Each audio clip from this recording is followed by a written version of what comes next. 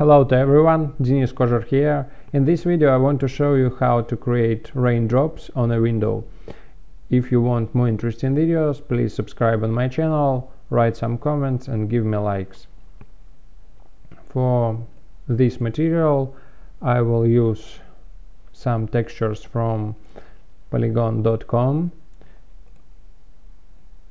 You can see here, if we go to the textures and search for rain,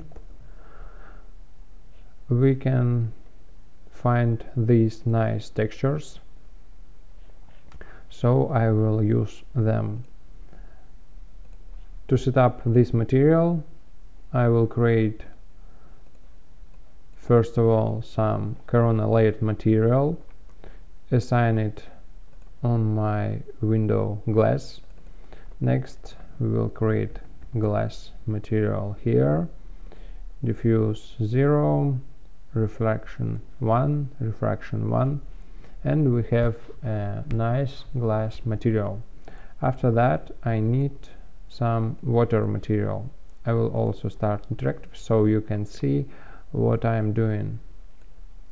Next I feed this new material to the layer 0 and rename it as water.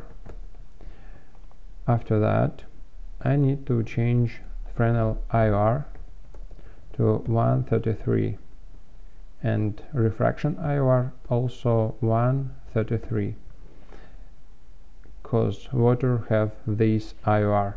Next I need to load up these textures from the polygon.com and here I just feed this reflection to the reflection color. Next we have alpha mask high res. We need to change it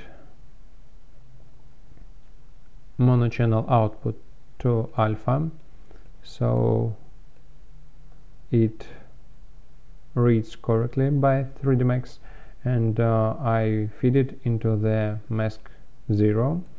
Next I need corona normal map to load the texture with normals, just like this.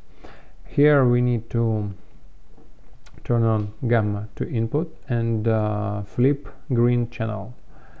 After that I load it into the bump and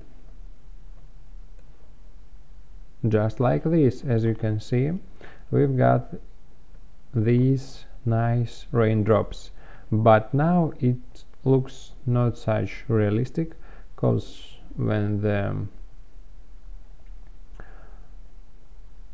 rain drops on the window it become not such transparent and refractive. So I recommend you to change reflection glossiness and refraction glossiness to something like maybe 96 in the glass material. So as you can see, now it looks much better and much more realistic. I hope this video was useful for you. If you have some questions, please ask me, and see you next time. Bye.